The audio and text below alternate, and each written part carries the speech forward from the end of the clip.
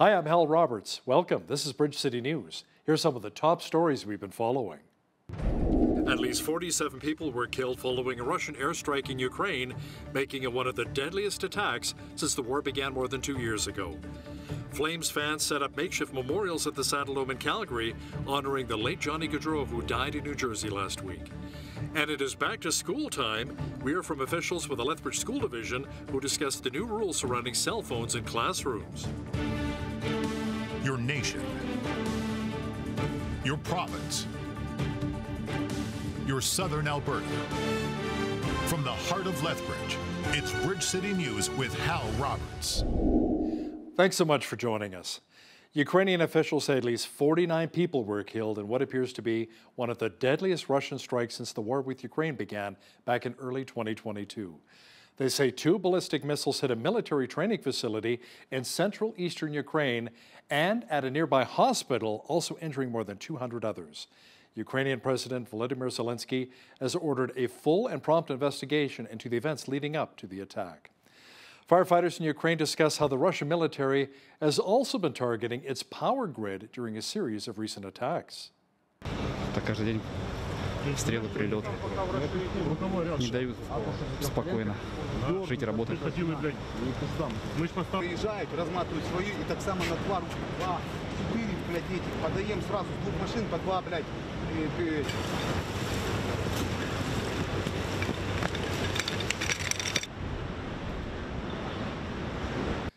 New details are emerging as to the condition of the hostages whose bodies were recovered by the Israel Defense Forces in Gaza. According to TBN Israel's Yair Pinto, the hostages were shot by members of the terrorist group Hamas multiple times. He also says that the IDF continues to dismantle a lot of Hamas's infrastructure within Gaza City. The IDF continues to clear Hamas tunnels and terrorist infrastructure in Gaza City, while also continuing to carry out security sweeps in Judea and Samaria, while defending the northern border from Hezbollah rocket attacks. On Israel's home front, there are sharp disagreements arising over the necessity of holding on to the Philadelphia corridor bordering between Egypt and the Gaza Strip. Hamas is demanding that the IDF withdraw from this strategic point in exchange for the remaining hostages, sparking an agonizing debate in the Knesset and in the streets of Israel. Meanwhile, Israel is allowing the United Nations to carry out a campaign of vaccination against polio in the Gaza Strip, while the United States is stepping up its military pressure on the Houthis in Yemen. A recent hot-button issue here in Canada is how the Trudeau government has been handling immigration. It is an issue that exploded on the immigration file of Ahmed El-Didi, the man accused in a terror plot and of participating in an ISIS video showing another man being dismembered. Now, how can the government claim the system worked as it should when the man received Canadian citizenship? Political columnist Brian Lilley gave us his thoughts. It was shocking to watch Dominic LeBlanc, who is, in my view, one of the most politically astute of Justin Trudeau's ministers. And that's why Trudeau uses him as his fixer. And he's there at committee being questioned by the Conservatives of how this guy was allowed not only to get into Canada, but get citizenship. And he just kept saying the system worked as it should. He was trying to put all the focus on how police operated once they had the tip-off, did not want to admit that there was a failure in letting this man into the country. Mr. Lilley will discuss how so many Canadians have lost faith in our country's immigration system. That's coming up later in our broadcast. Federal Conservative leader Pierre Poilievre continues his cross-country Axe the Tax tour. Now, at a recent stop at a construction company in Ontario, he also discussed his plan for building more homes, which he says is possible by simply eliminating a lot of the bureaucracy which slows the process down. We don't have enough homes. We have the fewest homes per capita of any G7 country. We have fewer homes per capita than we did 10 years ago. Our population's been growing by 3%, while our housing stock grows by 1%.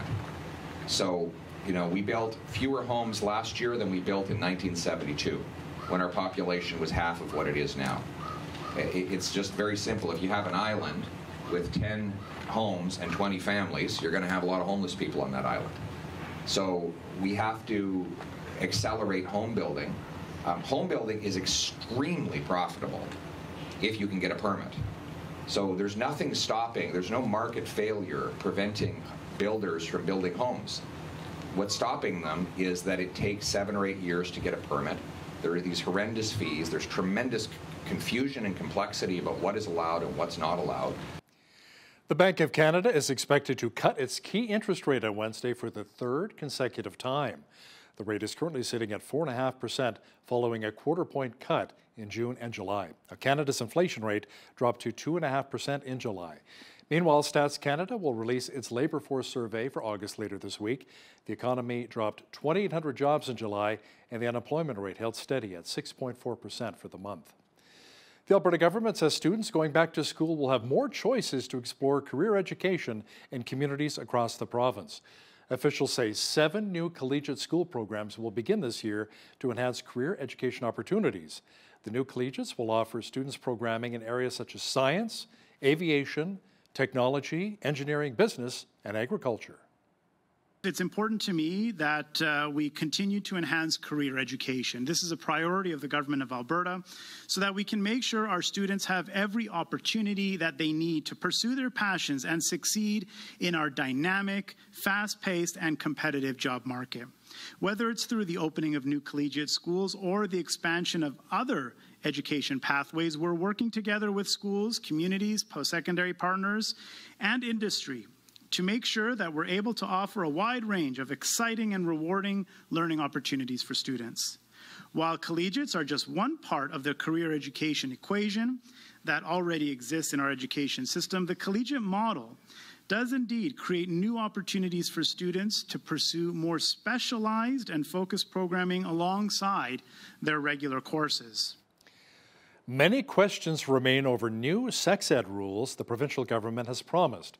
That's according to Jason Schilling, president of the Alberta Teachers Association. Schilling says he does not understand what was wrong with the old system and that students now risk missing out on valuable information. The province has said it is moving ahead with legislation that would require parents to proactively opt in rather than opt out of lessons in sexual health. Education Minister Nicolaides says legislation is being proposed on the subject this fall. Well, it was back to school for many students here in Alberta. Over 12,000 students returned to their classrooms here in Lethbridge. With them, certain new policies and procedures enforced by the Lethbridge School Division that will be implemented. Mike Nightingale, superintendent for the board, discussed cell phone restrictions being placed on students.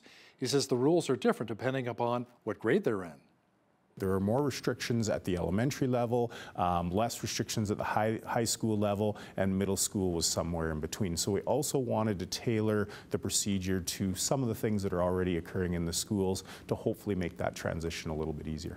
And then in terms of social media, generally speaking, social media isn't going to be accessed on our networks unless it's for educational purposes. So really what we're asking for from people in our school communities are patience as we roll this out and figure this out. It's going to look a little bit different at every school. There'll be some commonalities, and then partnership, that schools want to work together with parents and guardians, with students, how to figure out the best ways to implement this procedure, and that reminder that the goal is to improve our learning environments for students. There's a lot of benefits of personal mobile devices, but they also can create some challenges and some distractions, so we're really just trying to minimize those things. We're very fortunate to be a growing school division. We're excited to serve more families and more members of our school communities. It does create some challenges when you grow, and there's always staffing that needs to be figured out and budgets and those sorts of things.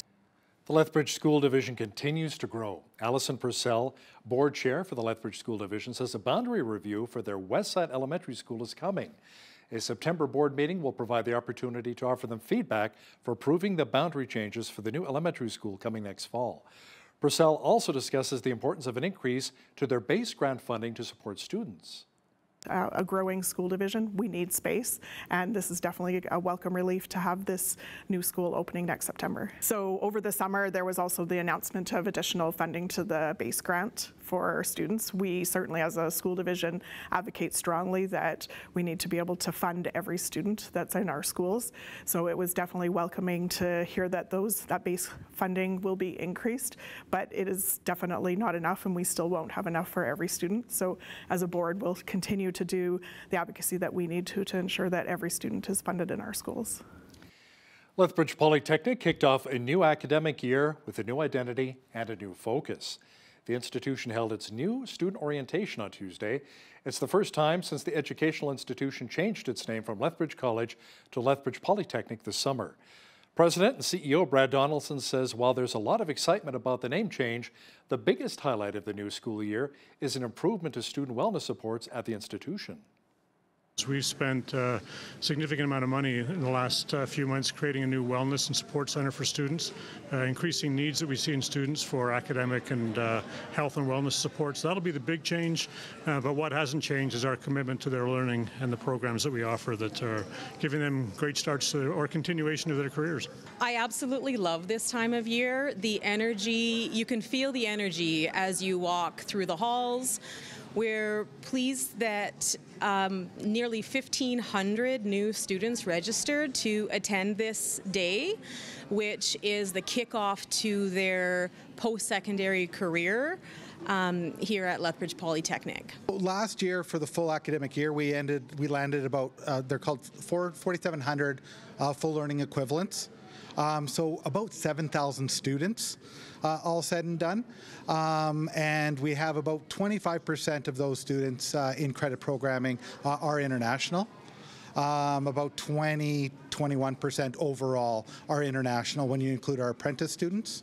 Apprenticeship really did grow last year. So we saw kind of a good growth there. And what we're hoping is that growth continues as we kind of meet the needs of the labor market. The new student orientation featured guided tours of campus, a barbecue hosted by the Students Association, a nature walk, and even a movie. Classes begin for the fall semester on Wednesday. Emergency crews in Lethbridge responded to a commercial fire on Sunday evening at the 1500 block on 2nd Avenue. At around 6 p.m., fire crews from 4 stations promptly responded to the blaze and put it out before it could spread to neighboring locations. Fortunately, there were no injuries, and the investigation into the fire's origin and cause are ongoing. The cost of the damage is estimated to be around $300,000. Lethbridge police arrested a 25-year-old man on Saturday after he was caught excessively speeding down Mayor McGrath Drive South on a motorcycle. At around 9:30 p.m., Brendan Campbell of Brooks was caught weaving in and out of traffic, splitting lanes, and traveling up to 140 kilometers an hour. Campbell was issued multiple violations tickets that totaled around $1,200. That included dangerous operation of a motor vehicle and various vehicle equipment violations. The motorbike has since been impounded. Campbell is set to appear in court on September the 23rd. The City of Lethbridge is reminding residents to be cautious around Henderson Lake in the last days of summer, as the cyanobacteria advisory remains in place. Cyanobacteria, commonly known as blue-green algae, appears as fuzz or globs in the water and gives off a bit of a musty or grassy smell. Algae blooms typically form in hot and calm weather. Contact in water with cyanobacteria can often lead to symptoms ranging from rash and irritation to fever, nausea, and can also be fatal to pets. The city treats the lake monthly with beneficial bacteria, but there are no direct treatments to stop or control algae blooms. Residents and visitors are advised to avoid all contact with affected waters and to also avoid fishing in the area. John Dirksen, Research Chair of the Polytechnic Aquaculture Center of Excellence, says Henderson Lake has a history of algae blooms. This lake, Henderson, is not, it has a history of having algae blooms. And the city has been working on a long-term solution of managing those with, like when the aeration came in. Just because you have an algae bloom, it doesn't mean you have a toxic situation. First of all, it's only certain types of blue-green algae that can produce toxins. Most blue-greens only release the toxin after they die, so as the cell ruptures. But you can have 2 water bodies, both having the same intensity of algae, same types of algae, and one can be producing toxins and the other is not. For its part, City of Lethbridge officials say toxicity testing is not available unless done through Alberta Health Services. The city also says they've been in contact with AHS all summer, but since this is not a swimming lake, they've not taken over any testing. You know, while we're still enjoying the last days of summer, the City of Lethbridge has locals who live on a snow route to consider an optional service that will be piloted in the first 2 weeks of this month.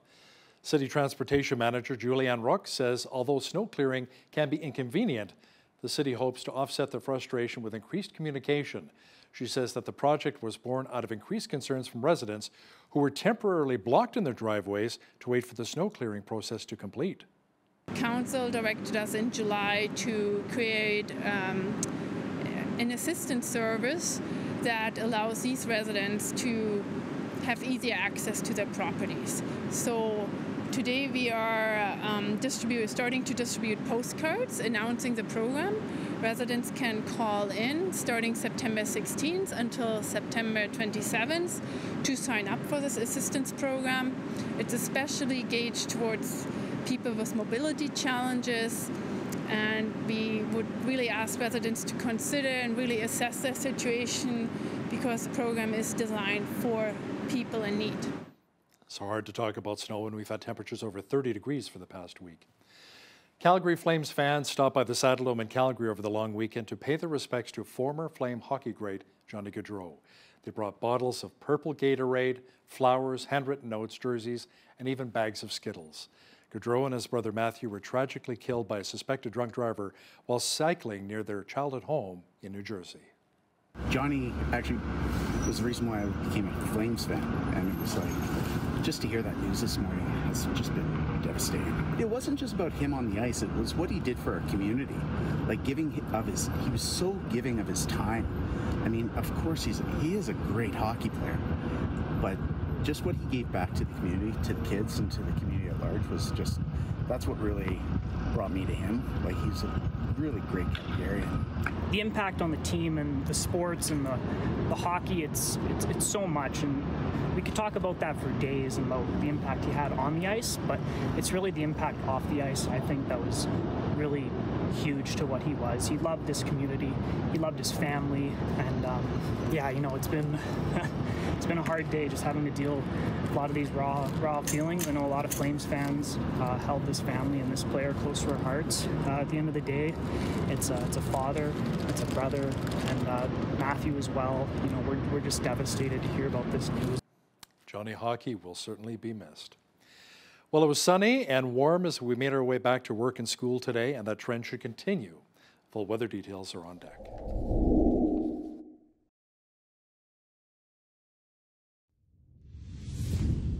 Well, we got up to the high 20s in Lethbridge again today. A nice hot day for heading back to school and work following the Labor Day long weekend. Tonight, it should be mainly clear with a low near 12. Wednesday, expect lots of sunshine on tap, but cooling off slightly to about 24. Thursday, the mercury should increase again to around 29 degrees. Friday, even hotter with a high expected near 32. And a nice weekend is shaping up so far. It should be mainly sunny and 31 degrees on Saturday, sunshine and 33 on Sunday. Monday, we could see a record with a high expected near 34 degrees. Now, the average high for this time of year is 22 degrees with an average low of 7. The record high was set not long ago, in 2022 at 36 degrees, and the record low was +2 set way back in 1962. The sun rose at 6:51 and will set at 8:09. Let's see how the rest of the country is shaping up for Wednesday now. Expect loads of sunshine on the west coast. It should go up to 25 degrees in Victoria, sunny, and 23s on tap for Vancouver. Edmonton and Calgary should both be sunny on Wednesday with a high of 20 degrees for both cities. It should be partly cloudy in many regions of Saskatchewan. 23 is the high expected in Regina. Cloudy and 21 is on tap for Saskatoon. Winnipeg should be mainly sunny with a high near 25 degrees on Wednesday. Now in the central part of the country, it should be mainly sunny in both Toronto and Ottawa with a high near 25 degrees. Montreal, lots of sunshine as well with a high expected near 25. Beautiful days in central Canada. In Atlantic Canada, expect a sunny sky with a high of 23 degrees in Fredericton, sunshine at 22 for Halifax, sunshine at 21 in Charlottetown, and in St. John's, expect lots of sunshine as well with a high near 18 degrees on Wednesday. Chorus Entertainment has over $1 billion in outstanding debt. Company officials have negotiated an amendment to a credit agreement with its lenders to give it some increased breathing room as it works to deal with financial issues. The Toronto-based broadcaster says the maximum total debt-to-cash flow ratio required under its financial covenants has been increased to 4.75 through to and including October 15th. Under an earlier agreement, it had been set to decrease to 4.25 times from 4.5 times on September the 1st. The amended deal includes requirements to use excess cash to repay outstanding balances and certain terms related to the use of proceeds on asset disposals and other conditions. Canadian gas station operator Parkland is looking to sell its Florida-based retail and commercial businesses. The Calgary-based company's operations in the state include about 100 retail locations, 9 cardlock facilities, and 4 bulk storage plants and warehouses. It's part of Parkland's decision to sell non-core assets, which is expected to bring in more than $500 million by the end of the year. Parkland operates around 4,000 gas stations in Canada, the United States, and the Caribbean, under numerous brands including Ultramar, Esso, and Pioneer. It also has an oil refinery located in Burnaby, BC. Former Volkswagen Group CEO Martin Winterkorn has gone on trial on charges of fraud and market manipulation. It comes 9 years after U.S. environmental authorities discovered the automaker's use of rigged software that caused vehicles to cheat on emissions tests. Winterkorn rejects the charges against him, which could bring up to 10 years of jail time if convicted. The diesel scandal had wide-ranging consequences for the company and the auto industry.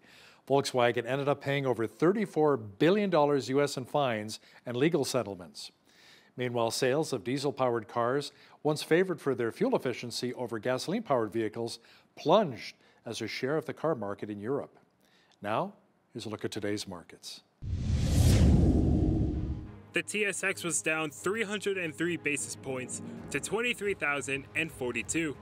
The Dow was down 626 basis points to 40,936. The S&P 500 was down 119 points to 5,528, and the Nasdaq was also down 577 points to 17,136. West Texas Intermediate oil was down $3.21 to $70.34 U.S. per barrel. Natural gas was up 2 cents to $2.19 U.S. Gold was down $4.37 to $2,492.83 U.S. an ounce, and silver was down 48 cents to $28.04 U.S. an ounce. Feed wheat is at $7.54 per bushel, barley is at $5.73, canola is at $13.43, and corn is at $7.32 per bushel. Live cattle October contract was down $1.30 to $183.15. Feeder cattle September contract was up 90 cents to $241.38, and lean hogs October contract was up 90 cents to 87.33. And the Canadian dollar was down slightly over the past 24 hours and sits currently at 73 cents US.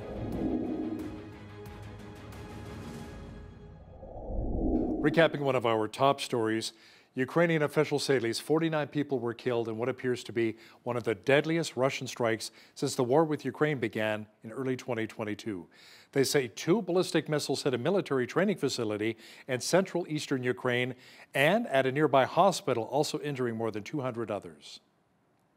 The issue of illegal guns being smuggled into Canada from the United States is becoming an even bigger problem.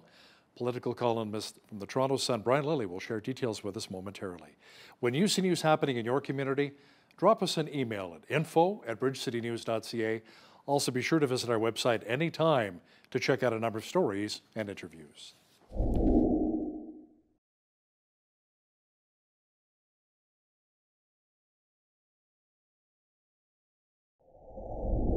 It appears as though the Trudeau government is being pressed to enact new gun control regulations to combat domestic gun violence. Now, to chat about this in more detail is Sun political commentator Brian Lilley, who joins us once again from Toronto. Brian, you say the bigger problem when it comes to gun crime is really the amount of illegal guns which are making their way up into Canada through the United States? And that was put on display here in the Toronto area just last week. On a single day, police in 3 jurisdictions. It wasn't one of these big operations that involved multiple jurisdictions, just Toronto Police, Peel Regional Police, which is Mississauga and Brampton, and Durham, which is the suburbs to the east of the city. They all announced a ton of arrests. Hal, 98 people arrested, 49 guns seized. These were people who were trafficking in guns and drugs. Over 1,000 charges laid across these 3 jurisdictions, all announced in one day. And when you spoke to the police officers, the chiefs involved, they would tell you that there is a major problem with guns being smuggled up from the border. Out in Durham region, they broke up what they said was a gun trafficking ring that stretched all the way from places like Oshawa to British Columbia in terms of their gun trade. And they are smuggling guns in from the United States, selling them to other criminal elements here in Canada. So, look, I don't want to say that these regulations that the gun control groups are pressing for are not important. They are, and they're probably ones, most of them, would be ones that even strident gun rights advocates would support, because it's around someone who was convicted of domestic violence not being able to get a gun. That's pretty much, people are on board with that sort of thing. But again, the problem with the Trudeau government is they always focus on legal licensed gun owners and finding ways to make their life more difficult, when the gun violence that we see in our streets is driven by smuggled guns, whether it's in Alberta or British Columbia or here in Ontario. It doesn't matter where you are. That's the major source for guns coming in. And you look at many of the guns that are seized by police, and they'll put out a photo saying, we seized 20 guns, what have you, in this raid. And there's the photo, and you look, and they're prohibited. They're guns that you could never legally buy in Canada. So the Trudeau government needs to adjust its focus from constantly on the side of legal licensed gun owners and adding more and more regulations. And if they want real bang for their buck, pardon the pun, then they've got to put the focus on the border. And Brian, a recent poll says Canadians have really lost faith in the Trudeau government and its ability to handle the immigration issue in our country. Are we moving towards the same place as the United States when it comes to immigration being a real hot button issue right now? Well, I hope not, because it's a very polarizing and divisive issue in the United States. Now, to some degree, the Trudeau Liberals have been trying to import the American rhetoric around immigration to Canada. And so down in the United States, there is very little distinction between legal immigration and illegal immigration, primarily because the biggest source of immigration are people that come across the border into the United States illegally. In Canada, it's the opposite. We have had, until recently, a well-functioning immigration system. But a few things have happened. The Trudeau Liberals decided they were going to take it from about the 250 to 300,000 people a year coming as permanent residents that we saw during the Harper years. That was not controversial at all. A couple of years ago, they decided we want to ramp that up to 500,000 a year. They're now even questioning that. The illegal immigration side, people coming and claiming asylum as soon as they get here, when they were allowed entry as on a visitor's visa, that's a major issue. It's undermining faith in the system. The temporary foreign workers program, the Prime Minister admitting last week that things have gotten out of control on that. All of that has led to a sense from many Canadians that we're bringing in too many people too fast. 65% in the most recent Leger poll for Post Media. It mirrors a poll done for the Association of Canadian Studies a few months ago. And that was the one where they've been tracking this question every year for a number of years. And you want to go back 5 years, just 35% said we have too many people coming in. Now it's 65 in 2 consecutive polls. That tells you that things are going badly. And the Trudeau Liberals, in my view, have broken the consensus on the immigration system. They've broken the system and how Canadians feel about it. And Brian, a recent issue that really exploded on the immigration file is the case of Ahmed El-Didi, the man accused in a terror plot and of partaking in that ISIS video showing another man being dismembered. So how can the government really claim the system is working as it should when this guy received Canadian citizenship? Yeah, it was shocking to watch Dominic LeBlanc, who is, in my view, one of the most politically astute of Justin Trudeau's ministers. And that's why Trudeau uses him as his fixer. There's a ministry that's had a problem. Guess who goes in there? Dominic LeBlanc. Every prime minister tends to have someone like that. LeBlanc is the fixer for Trudeau. But he's also been around politics his whole life. His dad was a Pierre Trudeau cabinet minister. His dad was governor general. So he knows his way around politics, and he's there at committee being questioned by the Conservatives of how this guy was allowed not only to get into Canada, but get citizenship. And he just kept saying the system worked as it should. He was trying to put all the focus on how police operated once they had the tip-off, did not want to admit that there was a failure in letting this man into the country. They just tried to walk past that. But they did release a timeline of how he came to Canada.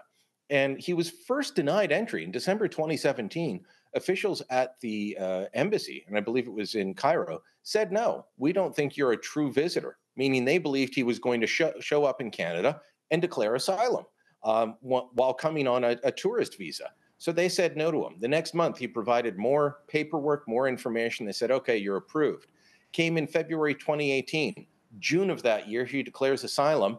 Then he gets his permanent residency. Then in May of 2024, he became a Canadian citizen. Just May. He was arrested in July.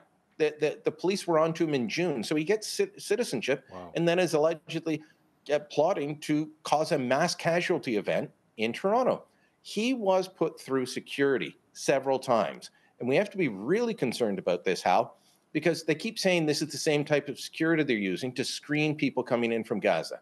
We've got 5,000 people coming in from an area controlled by a terrorist group. You have to know that Hamas is going to try and get their people out and into Canada, globalize the intifada, as they say, but also because Hamas is losing to Israel in their war. So they're going to be trying to get people out. And the government says, don't worry, biometrics.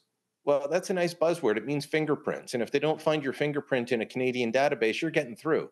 This shows that we need better screening, that the system didn't work properly, but the Trudeau government doesn't want to admit that, either for Mr. El-Didi or for the 5,000 Palestinians that are coming in from a war zone. Wow, yeah, it sounds like Canadians should be concerned about a lot of the immigrants being vetted properly, Brian. Now, we just had Labor Day, and over the long weekend, a video of Prime Minister Justin Trudeau being confronted by a steelworker has gone viral. This man was not too happy with the Prime Minister. I saw the video as well, and many of his policies. Brian, who's winning the actual blue-collar vote in Canada right now? Right now, it would be Pierre Poilievre and the Conservatives. Justin Trudeau clearly doesn't have the vote of that man at Algoma Steel in Sault Ste. Marie, Ontario. Trudeau showed up with donuts and got an earful instead of a thank you. So Poilievre has been going to places. He was at Stelco Steel in Hamilton a little while ago. Now, Stelco is the unionized. There's two big steel mills in Hamilton, and Stelco's the unionized one. In Local 1005, some of those guys are really hardcore on the union stuff, and not normally a blue voter. They were applauding and loving Pierre Poilievre. It was remarkable. So you can see where Poilievre is reaching through. Half of men who are more likely to be doing blue-collar jobs, almost half of men, 47%, say they will be voting for Poilievre and the Conservatives in the next election. That's a staggering level of support. Poilievre also released his own video saluting the workers on Labor Day and talking about people, the country's built by those who rise before the sun is up and work hard, and don't worry, you're going to have a better future going forward. It's really interesting because he's putting that out as a salute. That's going to get him some, people will feel warm and fuzzy about it, kind of a Morning in America, Ronald Reagan type ad. Jagmeet Singh put out an attack ad against Poilievre. This tells you that he's getting the unionized blue-collar vote because he put out an attack ad against them. But it wasn't a pipe fitter who was denouncing Pierre Poilievre. It was two unionized union leaders, the head of the BC Federation of Labour and the head of the Ontario Federation of Labour, both who come from public service job backgrounds. That's who the NDP still has, civil servants, whereas Poilievre is taking the blue-collar vote. Brian, Prime Minister Trudeau was in Halifax recently for his cabinet retreat, where ministers voiced support and really urged him to stay on as leader. Now, next week, he'll be in BC for a caucus retreat. Will he receive the same support there? Probably not. What we'll be looking for at that caucus retreat is, does anyone break ranks? And that's happened before. You think of Jean Chrétien in the early 2000s. I believe it was at a caucus retreat just like this in, might have been northern Quebec, and he had people breaking ranks, saying he had to go. And what's remarkable about that is Chrétien had just won his third majority. He wasn't someone who was down at 24, 23% in the polls and fading. Chrétien was still wildly popular, and they still said he had to go. So there's been some mutterings. Will they break out in the open? That's what I think everyone's going to be watching for. And when you've got that many people, it's harder to keep everyone in line than it is, say, just a cabinet that's much smaller. Wayne Long, who's not running again, he's already said that Trudeau should go. Is anyone else that is either not running or in a seat that's really threatened, will they step up and say, you know what, he's got to go? I mean, what about someone like George Halal in Calgary? His seat is going to be threatened for sure. I think he should be one of the people saying the PM's lost touch with Canadians. This is not good for Alberta. It's time for him to step down and have fresh leadership. 2 more by-elections are coming up. Do you think the Trudeau government could lose more seats like they did with the recent Toronto by-election win by the Tories? Absolutely, they could. They only hold one of the 2 seats. So there's the by-election in Elmwood, Transcona. That's in Winnipeg area, northeast part of the city. That's primarily thought to be a battle between the NDP and the Conservatives. The Conservatives have nominated a member of the International Brotherhood of Electrical Workers, back to the blue collar thing. The NDP nominated a executive director of a business improvement association. So kind of reversed roles here. But, you know, I wrote about this recently, about the battle being between them. And I had some people write and say, you know what, the NDP is taking a beating and the Liberals, you know, might put up a fight.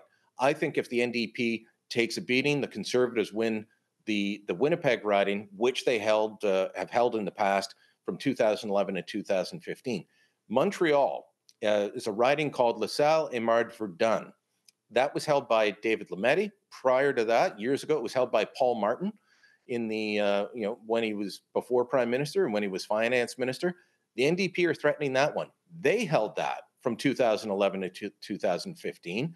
They've nominated a popular councillor, city councillor to run in that area. The Liberals have appointed someone who's a borough councillor. That's a lower level municipal official in Montreal's bizarre city political system.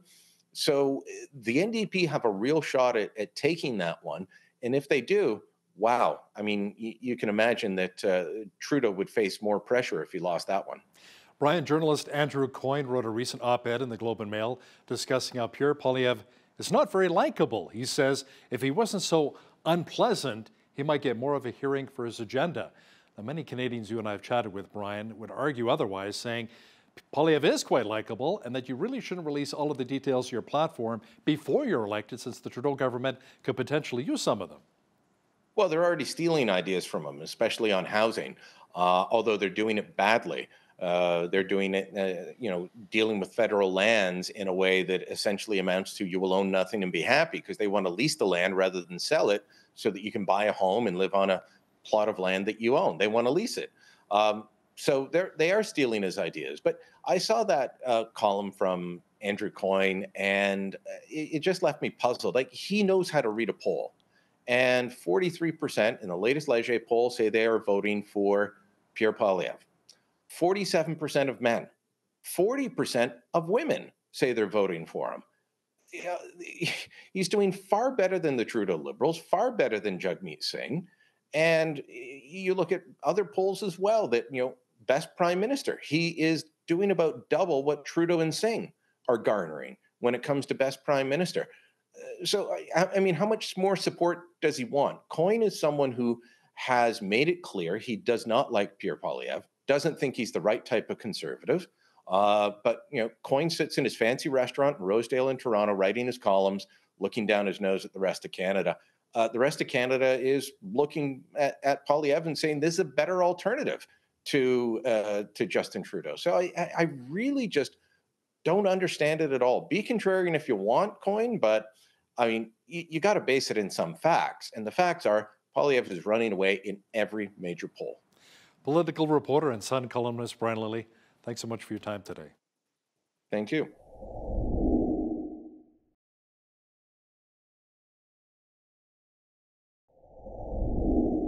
the human experience is replete with both triumphs and hurts.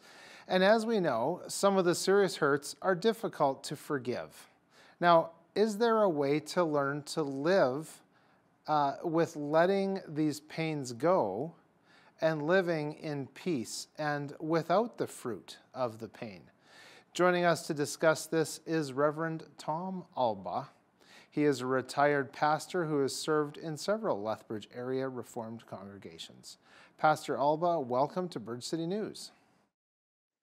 Thank you, Mike. It's good to be here. Yeah, it's great to have you. Now, Pastor Tom, you've spent many a year as a minister, and we're all human.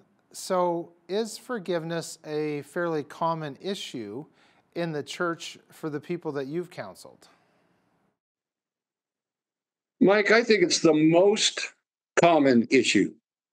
I remember with one church I pastored in the States, at one of my first meetings with one of the dear ladies who was a servant in the church, she frankly told me, we have a real forgiveness issue in this church.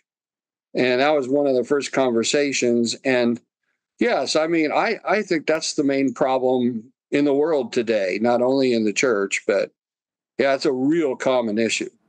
So what do you think makes it so common? Or maybe is it because forgiveness is hard to do?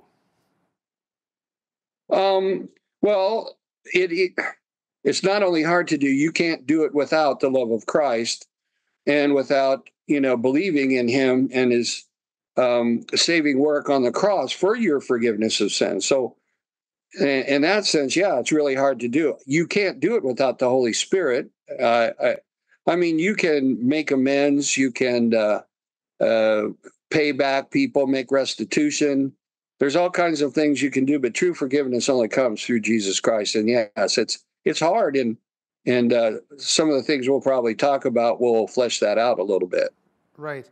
Now, if God had a priority list of certain things, how high on that list do you think forgiveness would rank?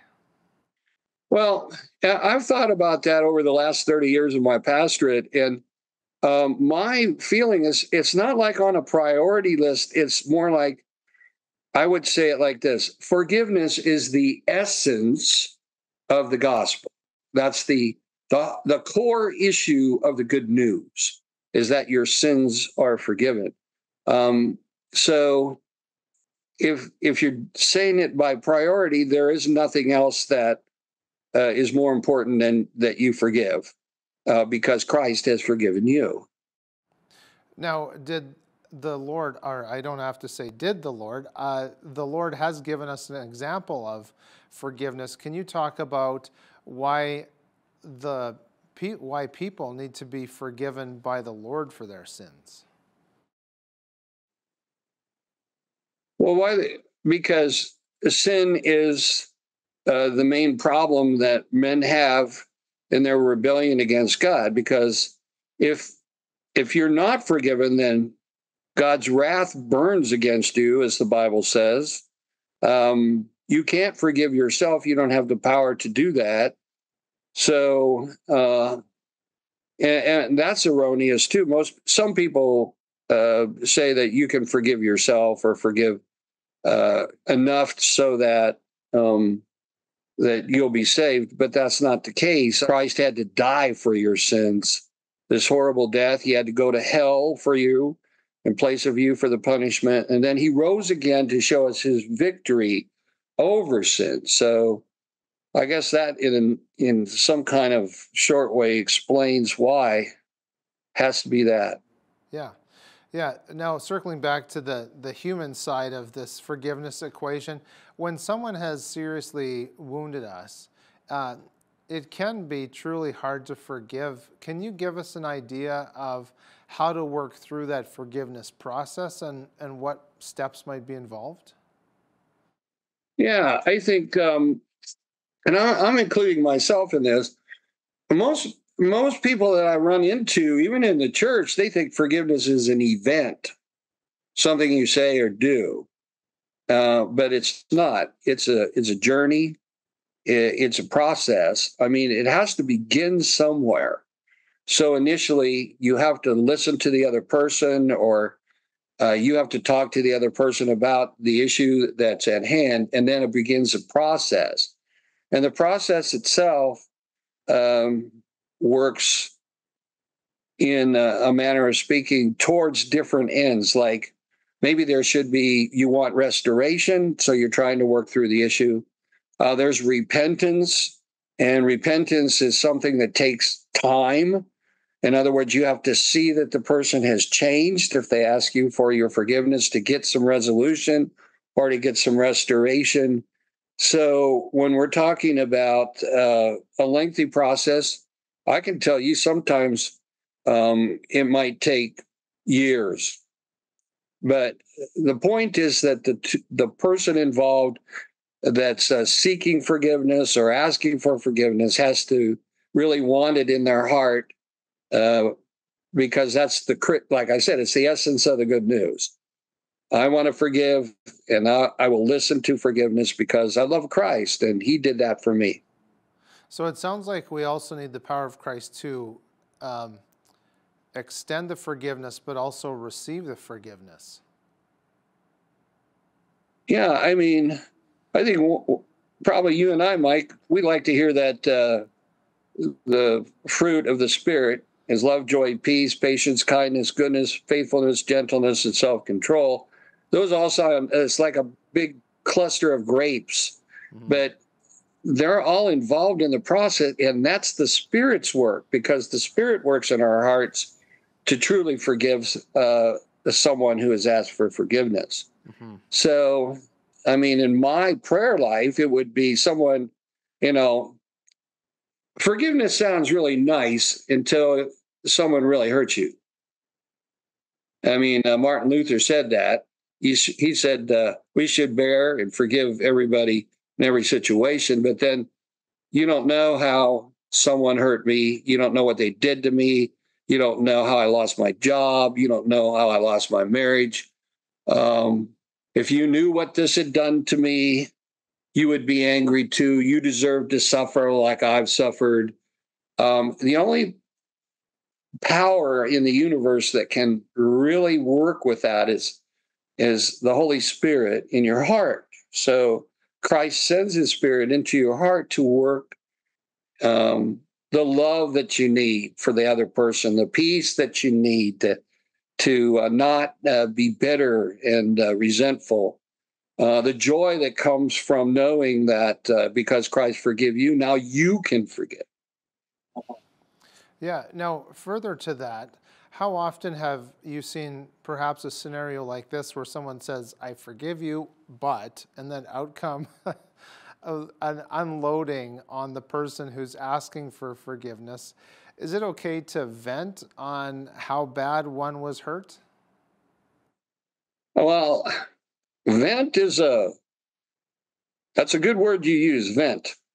I don't know if vent's the right word I want to use. It has to be done that someone has to tell you how much they hurt you. So, I've heard a lot of venting, and I understand where it comes from. It comes from a very hurt heart, if it's true. So, is it okay to vent? Well, in some cases, I'm going to have to listen. If vent is a negative kind of shouting, screaming, and it includes a lot of badness and malice with it, I would say no. But I mean, in a sense, if you have to get it off your chest, I mean, great examples in the Bible where, especially with, like David and Old Testament figures in the gospel ministry of Christ, there are people who have had to come out and say, hey, look, this is what happened to me. So I have learned to listen. And sometimes it's venting. And maybe that's because the person doesn't know how to express it except for the fact that they hurt so much. Yeah. So one of the verses I've been thinking a lot about this past week has been that Bible verse that says to guard your heart. above all else. Can you talk about how when someone's going through this difficult relationship pain or something where they've been hurt, can you talk about how we can guard our hearts? To guard your heart means sometimes you have to set a boundary. And I'm a great person for boundaries, even in my own family. And because there are some things that are appropriate at some points with some people and some things not. You might get hurt over and over and over again and forgive over and over and over again, but you want the hurt to stop. So you have to set a boundary, and maybe you don't have that much to do with that person anymore, or if anything at all. So there are methods where you can guard your heart physically with a boundary that says, I don't go to their house, or I don't have any fellowship with them anymore. Spiritually,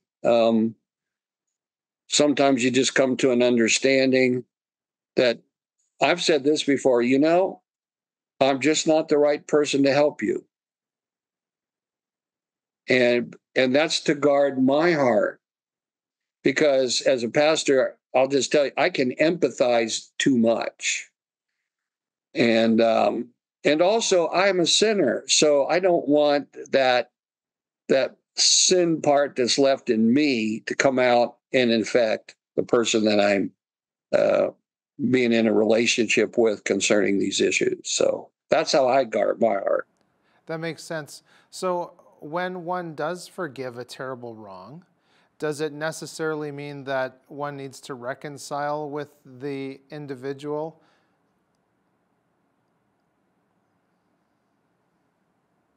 Yes and no. It depends on the individual. Well, let's just say in our own lives, maybe we've had an issue with someone and they passed away where you can't reconcile with them. Yeah. You moved away. You don't need to reconcile with them anymore. The hard part comes if they're in your church, in your community, and you have regular contact with them. I don't think reconciliation is necessarily always required. It is desired, if possible. You may never be the same kind of friend that you were before, have the same kind of relationship where you did things together. So that's a qualified answer. Yeah, I would always pursue reconciliation, but there may come a point where it's not possible. Right. So what happens if we don't forgive? What are the consequences of walking down that road? The Bible's pretty clear on that. I mean, the Lord's Prayer, not the Lord's Supper. Excuse me. Lord's Prayer says, forgive us our sins as we also forgive those who have sinned against us. Just let me read a couple of verses here, if you would. Yeah, absolutely. Yeah, in Matthew 6, it says, if you forgive others their sins, your heavenly Father will also forgive you. But if you do not forgive others their sins, neither will your heavenly Father forgive yours. I have to think about that a lot. There's also the parable of the man who owed, I don't know, so many talents he couldn't pay his master back. And he was forgiven the whole thing. I think it's in Matthew 18. And then after that, he was forgiven the whole debt, which was impossible to forgive. He went out and then he beat his servant for a minuscule amount of money and put him in jail because he couldn't pay his debt. And that's a parable Jesus tells to show us, afterwards what's going to happen, which is the master, who is the Lord himself, puts his servant then into, it's called a jail. They're called jailers, but in the original language, they're actually tormentors. So it sounds like it's just a terrible thing if you don't. Now, that doesn't mean that it's going to make it any easier for me. So I mean, Paul talks about it in Colossians chapter 3. He says, put on, well, he tells you how to do it. He says, put on, as God's people, compassionate hearts, kindness, humility, meekness, and patience, bearing with one another. And if one has a complaint against each other, forgive each other as the Lord has forgiven, you also must forgive. But above all these, put on love, which binds everything together in perfect harmony. So it's not an event, it's a process. I think I have to get up in the morning and think about the Lord and the person. And I mean, sometimes, even though I don't love them, I have to say, Lord, please help me love them. Right. Well, that Colossians 3 is definitely the final advice to give our viewers who might be struggling with forgiving others. Thanks for mentioning that. Yeah. Yeah, and thank you so much for being with us today, Pastor Tom. Well, you're welcome. Thanks for having me. That was Reverend Tom Alba. He is a retired pastor who has served in several Lethbridge area Reformed congregations. I'm Michael Clausen, and for all of us here at Bridge City News, thanks for watching, and happy Easter, for he has risen indeed.